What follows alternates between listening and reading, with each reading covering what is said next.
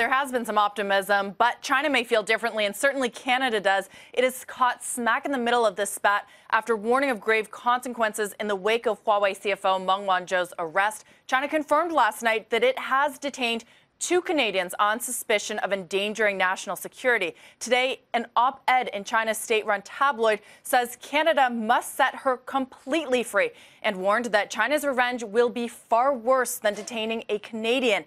But it is only a matter of time until the onus is on the United States, which requested Meng's arrest in the first place. The next step is for the Justice Department to file for her extradition. Now, as all of this plays out, Huawei continues to face setbacks around the world on security concerns.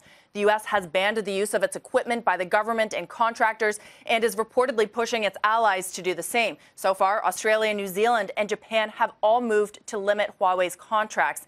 Both sides, the U.S. and China, have so far been careful to try and keep Huawei and the CFO's arrest separate from trade talks. But these latest developments and President Trump's suggestion that Meng could be a bargaining chip may make that more difficult.